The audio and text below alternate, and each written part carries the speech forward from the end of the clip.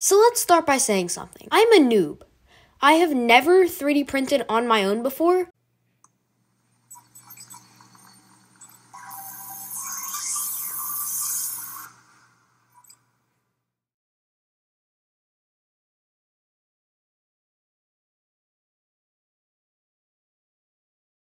The only time I've done it before was at my school, but my friend has printed me things on his Ender 3 Pro.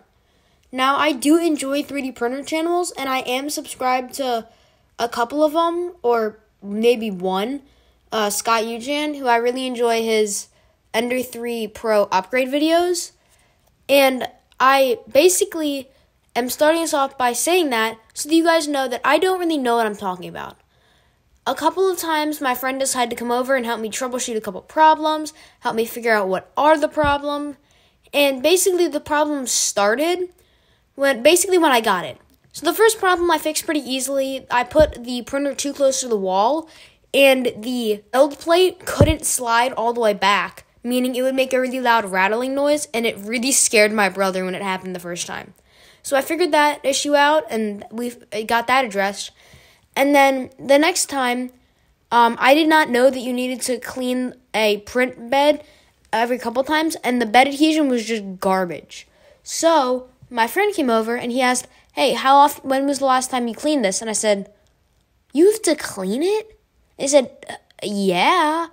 So we grabbed some isopropyl alcohol, cleaned it, and of course, that made it work.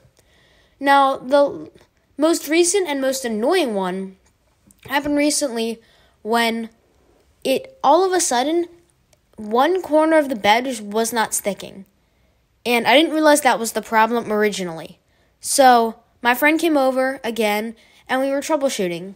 We thought it might be the server having an issue, so we tried reinstalling the server on the Raspberry Pi, and we tried connecting the Raspberry Pi and using it through over SD card, and we couldn't figure it out, and then he went home that day without us figuring it out.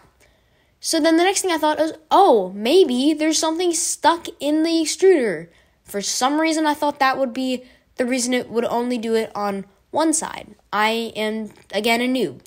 So I tried to take the extruder unclogging tool and stick it down the extruder, but I let the filament melt, and it melted the extruder unclogger tool in place. So that was really annoying, and I was panicking, thinking I broke my extruder.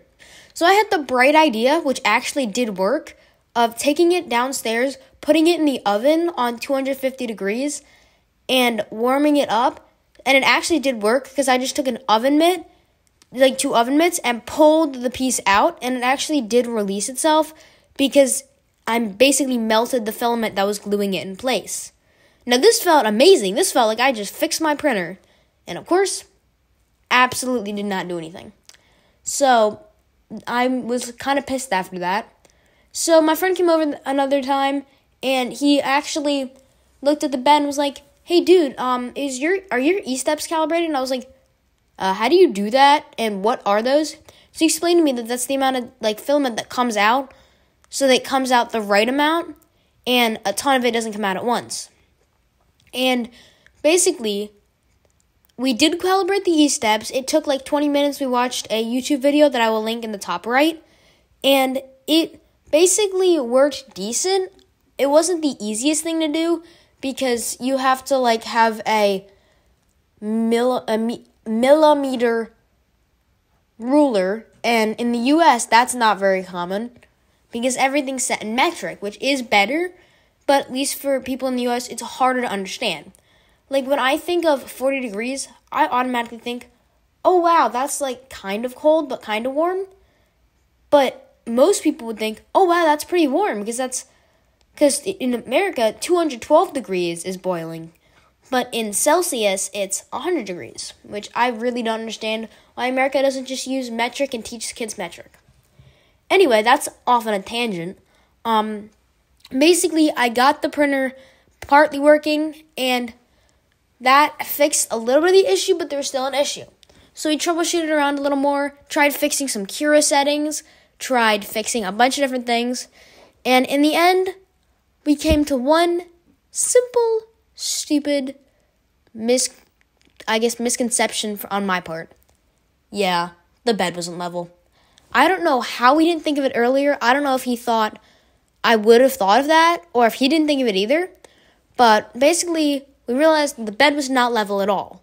So I've tried leveling the bed, and I think it's working now. It produced a couple decent prints, but the bed just, we were just trying to get it level the whole time, because the bed isn't level, then it'll slide and it won't adhere correctly to the bed. And then if it's sliding and moving around, then it can't put it in the right place. And it turns out looking like this thing. Now, I have tried to level the bed. I do use the CR Touch. And apparently it's not built into Cura to actually use the CR Touch before you start a build plate. So I tried to add in that code that I saw somewhere. And I did do a little bit. So again, hopefully it's been working. But you might also be wondering, why haven't you been sinking so much time into this? Like, honestly, I probably would have if I didn't have other things on my mind. I have this channel, I have school, I have algebra, which is basically for a 7th grader doing 9th grade math. It's not easy. And then I also have other things like home and just having a life. Not that I have one. But basically, I have been working on other things, and I really hope that they will help accelerate this channel, because I really want to get this channel growing and get this thing up off its feet. As you might have seen, I did order one of the new MacBook Pros, and I will have like 50 videos on that out soon. It's supposed to arrive February 1st through 3rd, so let's hope it's the 1st. And let's also hope I'm home while it gets arrived so we can sign for it and it doesn't have to wait another day. Because I was so worried that was going to happen on my phone. For those of you who don't know, if you order something, the person who is sending it to you can require you to sign for it to prove that you got it. And if you don't sign for it, they won't leave it there. So they did that with my phone, and we were going out to We were going out to dinner that night, and it came like a half an hour before we went to dinner. But I was so scared that it was going to come while we were at dinner, and I was going to miss it and have to wait another day. But luckily that didn't happen. I'm just going to try and make sure my family doesn't go out to dinner that night. Anyway, this has been a long tangent. But if you do want to see the full review on that when I get it fixed, scroll down, smack that subscribe button, smack the bell so you don't miss it. And I'll catch you in the next video.